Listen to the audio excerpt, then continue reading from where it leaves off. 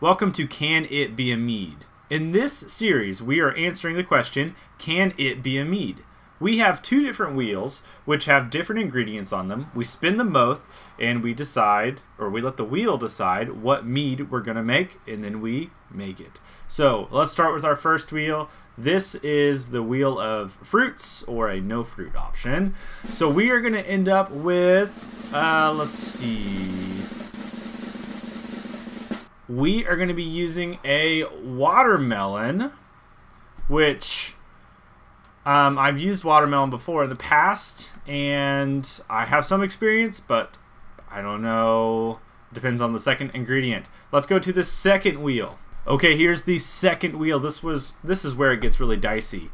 We have lots of crazy flavors: habanero pepper, jalapeno, nutmeg, white chocolate, watermelon, and okay, this is only episode 2. I just landed on the choose 2 option, which means that we have to spin the wheel twice.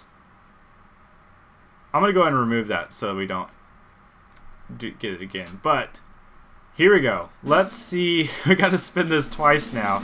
So we have watermelon, and we have cinnamon, watermelon, cinnamon stick. Oh no, and I'm gonna remove it again. Okay, and watermelon, cinnamon stick. Oh goodness. And a jalapeno. Oh. Y'all. Watermelon, cinnamon stick, jalapeno. What? Okay, let's go buy some ingredients. And let's see if we can figure out what to do in this situation. I have done a little shopping now. I have everything I need here. I have my buckets for fermenting, got star saline water, but more importantly, the ingredients we're using. I am going to be using this water here. This is spring water that I bought. It's a gallon. Then I have my cinnamon sticks. I also have jalapenos in here. We'll talk about these in a moment as well. And if you've ever tried to ferment with watermelons, you know that it is very, very hard to do that. And that's namely because a watermelon is such a weird fruit. It has some problems of its own. So we're going to be using this amaretti flavoring that's watermelon flavoring. So I'm sorry if you're upset that I'm using watermelon flavoring, but it's really hard to get a good watermelon flavor in. So let's go ahead and get started. I've got my honey, everything. Here's my recipe. Right here, I'm going to be using 1 gallon of water, 2.5 pounds of orange blossom honey, the cinnamon sticks and cinnamon stick or whatever, and the jalapenos will be in the secondary, but I don't know my exact number for those yet, and I don't know my exact ounce for the watermelon flavoring. You'll know that right here because I'll have edited it and fixed it. So let's go ahead and first rehydrate our yeast so they're ready to go, and then we'll start mixing in our ingredients. Rehydrating the yeast is really simple. We're going to put a little bit of our spring water into here. Now this is room temp. You can heat it up if you want. Normally I just rehydrate my stuff at room temp. We're using the Lavin EC1118. It's a great mead yeast in general, but I think it'll be a good one for this because it will chew through, I'll say this, it keeps flavors pretty well. Even though it is a strong yeast, it preserves honey character well, it preserves other characters well too. Anyways, this is going to go ahead and get started mixing in. Let's let that get going. That'll rehydrate as we're going along. Now let's go ahead and mix in the rest of our ingredients.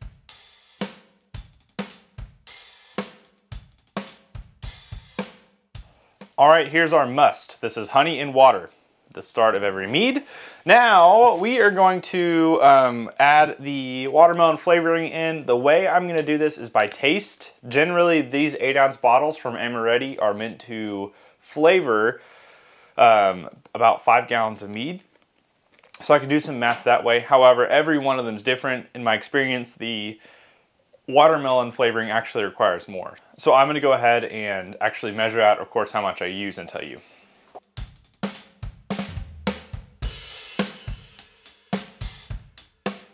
Here is a taster of what I've done. I have 2 ounces in. Yeah.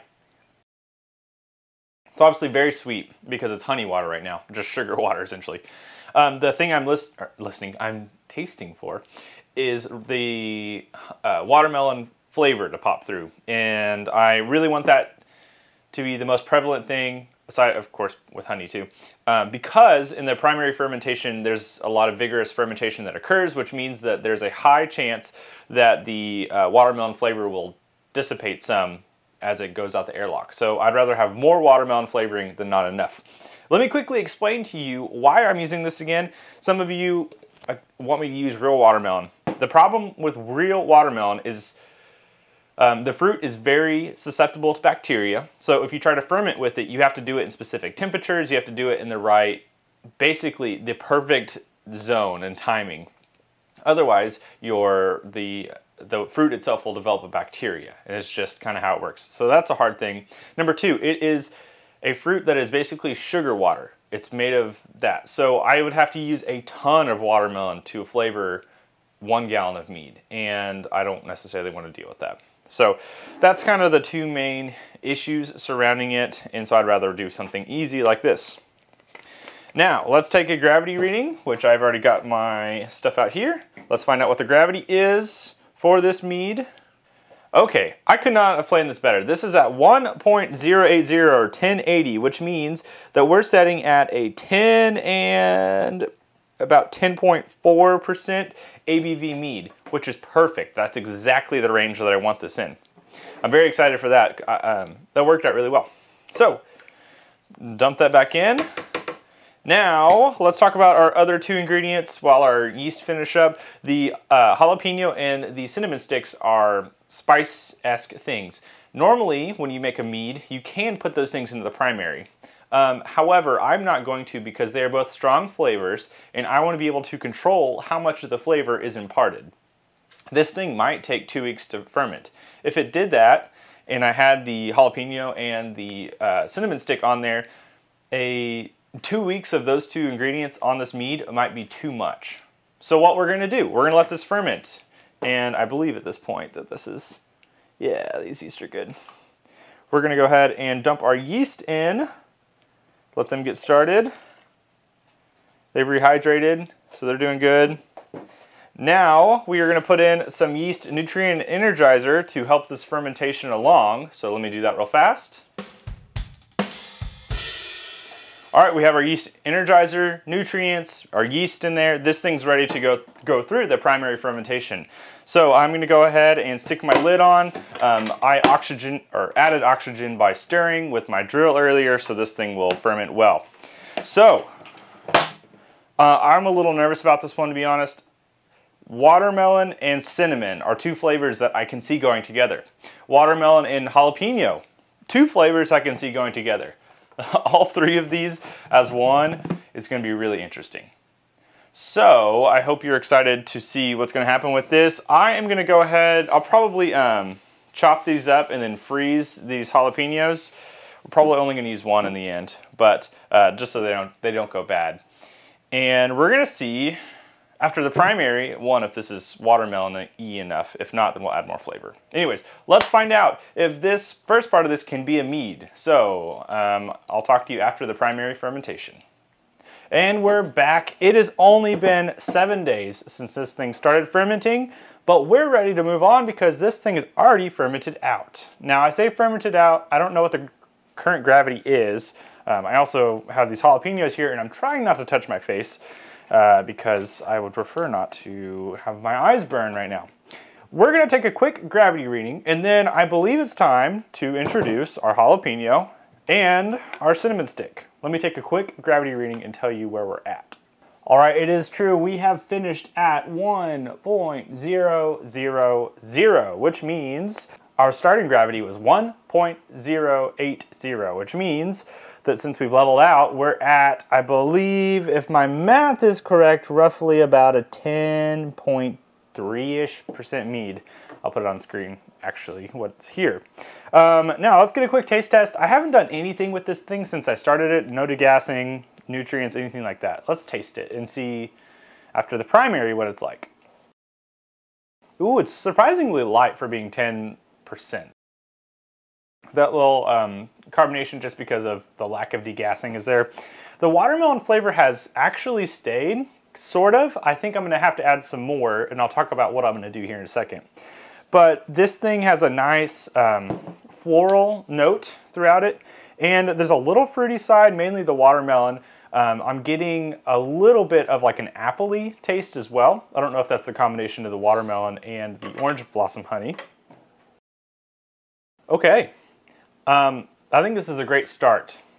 It's not the most amazing mead, but this thing's 6 days old. So I think time will definitely help, and it's a great base for what we're doing. So here's what I'm gonna do. I have all my stuff sanitized. I'm gonna rack this into this container right here, and then we're gonna add our other ingredients and see if we can make this work. I don't know, let's find out.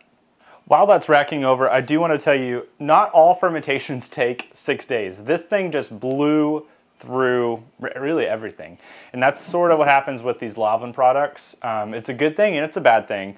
So if your fermentation with your mead is taking 2 weeks, 3 weeks plus, that's okay. Don't stress. I promise you it'll be fine. So let me finish racking this and then we'll continue on.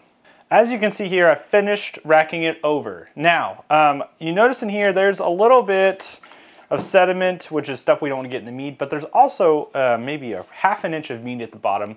If you make your mead bigger than what you want it to be, meaning if you want a 1 gallon mead, if you start it at a 1.2 gallon mead, you'll end up with probably a 1 gallon mead. So that's what I've started here. This stuff is not, I mean, it's gonna go in the sink, unfortunately. So that's okay though. So let's go on to the next step. Oh, this is what I'm nervous about. I don't know if this is gonna work. I have lots of questions if it's gonna work, but we're gonna find out together. First of all, let's talk about the jalapeno side. I have 2 jalapenos that I've halved here. In my experience with jalapenos, I used one time, de-seeded it and put it in. Over time, the heat side dissipated and I was left with like a vegetable, the more vegetable-y side of a jalapeno, and it kind of tasted gross. I don't want that to happen, and so I did a little research, had some people tell me some stuff, and what I found out from other people is that if you let the seeds stay in whenever you are actually putting the pepper in, it will retain the heat a little bit.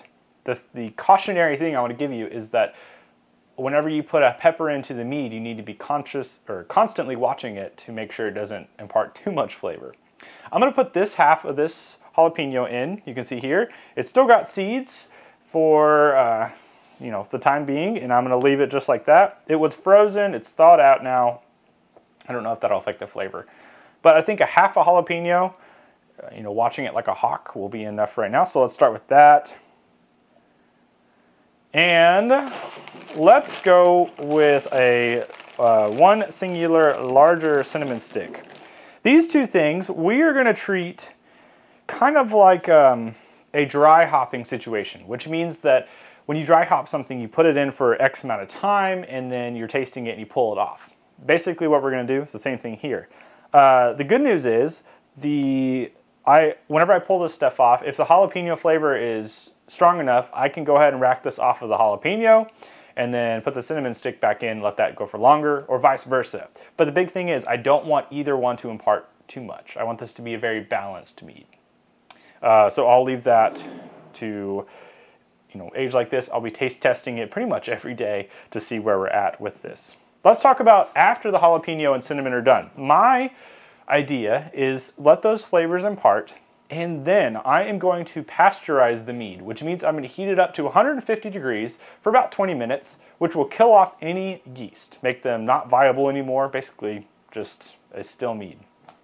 Then I'm going to back sweeten with a little bit of my watermelon flavor, because this stuff right here didn't necessarily have enough watermelon-y flavor, and we might need even more after these things, and possibly back sweeten. So this will be a still mead. I'll pasteurize. You have another option of, instead of pasteurizing with a heat version, you can use potassium sorbate, potassium metabisulfite. I'm not against that method, but in this case, I want to use this pasteurization method because I've been doing it more recently, and it's worked well. So, yeah, we've got one cinnamon stick, one jalapeno in there. let's find out if these flavors can work. Again, I'm very nervous about this one. If it does, it will be a miracle, and I promise you that I will not be the only person judging if this works or not. I'll give you my opinion, but I'll get somebody else's opinion as well. So, thank you for tuning in so far, and here is, after this has finished, imparting all of the weird flavors that we have here. Alright, just a quick little update for you guys. I put that jalapeno in, and it was only in there for about 11 hours. What happened was I put it into this mead, and it was, you know, of course, imparting its flavor. I realized at about midnight, which was actually last night, that I probably should check the mead to see if the jalapeno had imparted the flavor well enough, and guess what? It was already pretty strong. Here's a little taste of it, just to kind of tell you and show you what I'm seeing. Immediately on the nose, that jalapeno is there. You get the vegetable character. There's not a lot of heat, quote, from the jalapeno, but the cinnamon is actually popping out too. I'm getting both sides, jalapeno and cinnamon, more. In fact, I'm wondering, this cinnamon stick has been on for 36 hours now, so it probably won't need to be on there for super long either. There might be a possibility that this mead could work, maybe with some more watermelon flavoring. I don't know, but that jalapeno character, I did not want to be the driving force behind everything because I know it could take over stuff really quickly. So I'm gonna let the cinnamon stick stay in there for a little while longer, and then we're going to pull it off when I feel like the flavor is well imparted enough, and then we're gonna go ahead and add some more watermelon flavor and honey. It's about 24 hours since we pulled the jalapeno off now, and I can't believe I'm saying this, but the cinnamon stick has already imparted enough flavor, and I'll show you. This is a taste of this right here. This thing is very dry, but the cinnamon, the mix between the cinnamon and the jalapeno, like, you get more vegetable-y side of the jalapeno. I think I'm not sure how I would fix that problem to get more of the heat of the jalapeno, because I did leave the seeds in. The cinnamon, though, is just strong enough. I'm afraid that, again, like the jalapeno, if I leave it in for too long, that I'm going to end up with a product that is too cinnamony, or more cinnamon than jalapeno. And I want this to all be mixed well. Does that make sense? Yeah, this is very dry. I do think with more watermelon and honey, it's going to be even better. So I'm going to go ahead and rack off of the cinnamon stick because it's imparted enough flavor. I think this huge cinnamon stick I used was powerful enough to really impart the flavor. And this also goes to show, as you're making your meads, when you put ingredients in, especially potent things like spices, peppers, make sure you're tasting them. Because if I had let this go for a week, who knows how strong that cinnamon stick would have been. All right, it's about a week from my last thing I posted. I went ahead and took and pasteurized this, meaning that I put it in my oven for to set at 140 degrees for about 20 minutes. And obviously it took probably about an hour because the way things heat up, but this thing's been pasteurized, meaning that the yeast should be completely dead. They should not be able to ferment anymore, which is exactly what we want if we want to be able to back sweeten this thing without carbonation. So I'm gonna get a small sample of it right here. Okay, let's get a little taste test again. Ooh, the cinnamon's starting to pop more. The pepper's there too. It definitely needs more watermelon flavoring though. It is very light in that regard. So here's what I want to do. I'm first going to start by back sweetening, quote, with the watermelon flavoring. And I'm going to be a little bit scientific, but I'm also going to mainly do this to taste. Okay, I'm going to add some more watermelon flavoring, but I'm going to do it to taste. So let me do that real fast. Okay, I think this is at a good point. I've put 0.35 ounces of the watermelon flavoring in here, just enough to give it a little bit of hint of that. And the reason I'm not putting more in is because we want the jalapeno and the cinnamon to pop out as well. Otherwise it would just be a more watermelon mead. I think that's at a good point. However, one thing I do feel it needs is a little, just a tiny bit more sweetness. So I'm going to add some regular honey now. Okay, this thing's pretty good. The pepper isn't necessarily hot. You do get more of the vegetable side of the pepper. I wish there was more heat from it. The cinnamon really pops quite a bit. And the watermelon now has a better rounded out flavor. The honey definitely just makes this more feel like a mead, and less like a weird wine, which I think it can feel like. Okay, here's what I'm gonna do. I'm gonna take and put my airlock back onto this thing, just to make sure there's no re-fermentation. There shouldn't be. I'm gonna let it set for another couple days at least, and then I will bottle it, and we will kind of determine whether or not this can be a mead, and I'm going to invite a friend to come help me decide if this can be a mead.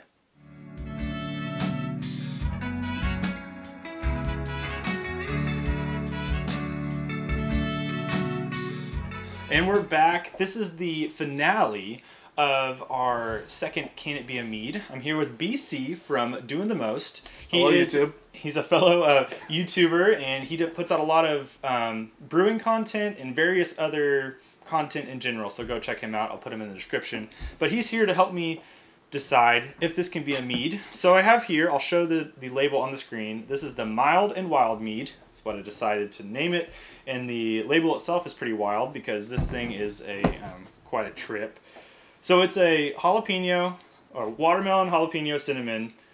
They're all pretty even, I would say. I tried to make them even tasting, but we'll see if that's true. June 2020, too. Yeah, it's fresh. So hopefully there's no carbonation.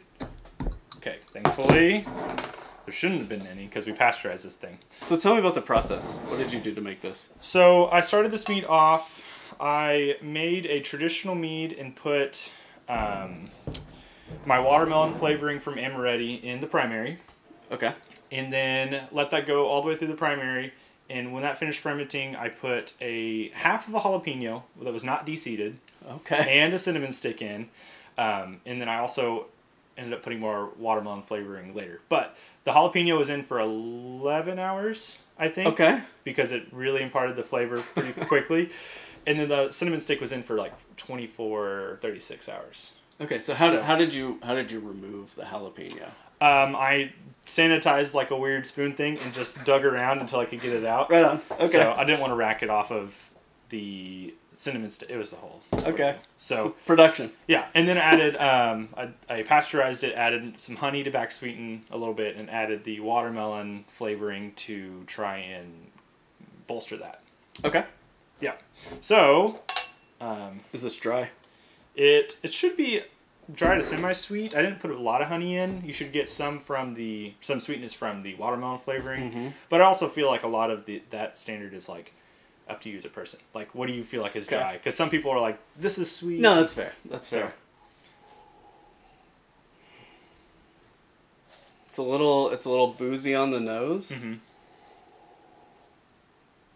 But like not in a bad way. And kind of like it's got like a brandy kind of note to it. Yeah, it's pretty clear. I'm surprised how clear it is for. It is clear. It's got nice legs on it too. Really kind of clings to the side of the glass. I think that pasteurizing does help a little bit with clarity. Okay. I think that might have helped some. At least the stuff I have pasteurized has been more clear. Interesting. All right. Yeah, this is a lot. It's very, Huh. Yeah. There are some competing flavors in there, mm-hmm. for sure. I will say it does not taste anything like what I thought it was going to taste like. Yeah. I tried to, like I said, make everything a little more even. I didn't necessarily want one flavor to be the prominent, and so I tried to make them the same, but obviously it's hard whenever. So you added extra watermelon extract to it because it was the watermelon was gone after the primary. Okay, it had fermented pretty much completely out. Interesting. It's very I think there's honey character, but it tastes like a juice to me. I think that the honey character is not as bolstered as I kind of want. There's not a lot of heat to it, not in the way that I would expect. I don't get any of the vegetal that I would expect either, but there's just like a light sizzle that kind of just hangs out a little bit. I think that combination of cinnamon and jalapeno is what worried me most, because I always was able to see, like, I could see jalapeno and watermelon, kind of working, or jalapeno and cinnamon stick, but then, the combination of those. Yeah, it's... It's hard I'm really trying to experience it here. It's a lot. It is a lot to handle. The one thing I do like about this is that I will never say that I'm like the one to do this the best. I think somebody out there could do this way better than me. And so, in fact, I encourage you, if you want to try to make this, go for it. Like, see what you can do with it. But I like the heat level on this. There's something in there that I'm trying to suss out what it is, and it's almost like a toffee or caramel kind of note in there. There's something kind of roasty happening in there, which maybe comes from the cinnamon. I can see maybe the cinnamon bark kind of lending that kind of woody, roasty kind of flavor. Yeah, I used orange blossom honey. I should have also said that. So there are probably some fruity notes from that. But I could definitely see that. I didn't use any oak. I didn't use anything that would add that flavor. It's not really tannic, too. It's very... No, there's not a lot of astringency. The body's a little thin on it in kind of like a Riesling kind of way, which I don't dislike, given that once you swallow, that jalapeno burn kind of takes over, and so it's kind of like refreshing going down, and then it reminds you of what it is when you're done. Yeah. That's interesting. Well, I like the sweetness level on it too. I wouldn't want this any sweeter. Yeah, I don't. That's the thing is, as I was adding more, I try to taste test after I add a little bit and not just go for it, because you can't take things out, obviously. Yeah. I think this is a good launching point. I do believe, in my opinion, and this, of course, this is, you can have your own desire and whatever opinion. We could disagree if you want to, but I think this could be. think this can work. I do believe that the watermelon flavor isn't as prominent as I would like, and I think there's certain fruity characteristics that might have supported the jalapeno and cinnamon flavor a little bit more. Yeah, I do want more watermelon in this. When I think watermelon, I think of like a candy or something that's just like straight up Sour Patch Kid or something like that. Yeah. I did not think I was gonna say I wanted more watermelon out of this. Yeah. When you mentioned what was in here, but paired with that burn, you've got that light, kind of delicate, almost like I said, like a white wine sensation going down. Having a little fruit to bolster that before the burn kicks in could be really nice. I mean, I think this Mead's. You think it can be a Mead? I think that, again, there will come a day whenever I make one of these that is absolute garbage. And, like, I don't think this one is absolute garbage. I think it can be reading better. This one I was a little worried about, though, because it's a lot of weird flavors. You know? There's a lot going on, and I think that as it's opened up, I also say it's married itself a little bit. Whenever I was drinking it, whenever I was drinking it and trying to get a little oxygen in with it, I think it did open up some of those flavors, especially the heat from that jalapeno. Yeah. The jalapeno's coming through more, and that just like, this is gonna sound like a negative, but that kind of grittiness that you get with cinnamon flavor. Which I think is a good thing because it adds complexity. Adds what little tannins are there. Right. That first sip was a little jarring. Yeah, but for sure. No, I think as this opens up, you might decant it. Yeah. I don't know. I think it meets. Cool. Well, I'm into it. I think we both agree that this can be a Mead. And I want to say this. If you want to make this yourself, go try it. I think that... while this is a weird combination of flavors, you might really like it. You might, and probably can make this even better than I can. And I'm not a master brewer person at all, so I encourage you to try it. So thank you for helping me decide. Given the variables you were faced with, I think you pulled it off pretty well. I've tried to do what I can. So I'll have more of these in the future. In fact, I'm already working on an episode 3. If you are watching this right now, it might even be coming out soon. But there are going to be more of these with wild flavors, and that wheel will decide my fate ultimately. So thanks again. Go check out Doing the Most. If you want to find some more brewing content, and you guys also do culinary stuff, right? Yeah, and a little homesteading. We're going to get more into that, actually. But go check them out, link in the description, and yeah, I hope you guys will tune in for other videos. Go check out his, and I'll see you guys next time. So with that, thanks. Cheers.